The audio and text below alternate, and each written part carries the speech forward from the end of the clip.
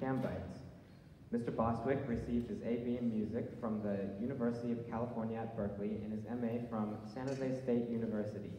He has taught band, orchestra, choir, guitar, and jazz for more than 3 decades and is in his 35th year as an adjudicator. He is past president of the Santa Clara Band Directors Association and served for many years on board of CMEA's Bay Section Board, including 6 years as orchestra special representative. Now retired, he substitutes in music and conducts clinics in Bay Area schools. Gus recently retired as the jazz band director, wind ensemble director, and director of jazz studies at West Valley College. He earned his M.A. from Washington State in jazz composition in 2001.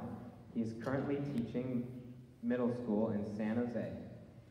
Joining us on stage today is Morrill Middle School from San Jose with their full orchestra, directed by Ken Ryden.